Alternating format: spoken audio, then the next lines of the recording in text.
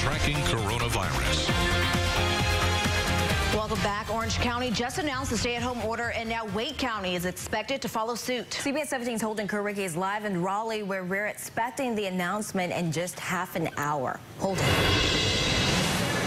That's exactly right, Felicia. Wake County Chairman Greg Ford actually leaked the announcement yesterday on his social media, but 24 hours later, we still don't know exactly what that stay-at-home order might look like. Now, multiple Wake County leaders are expected at the Wake County Government Center, but to limit the spread of germs and allow for social distancing during the coronavirus pandemic, they're only allowing reporters to ask questions over the phone. I specifically hope to get answers about when the order will be enforced and what businesses will be considered essential and exactly how long they're expecting you to stay at home. Now, we will be live streaming that announcement on our website and our social media pages starting at 1 o'clock. And, of course, I will bring you an update tonight at 5 o'clock. Live in Raleigh, Holden Kurwicki, CBS 17 News.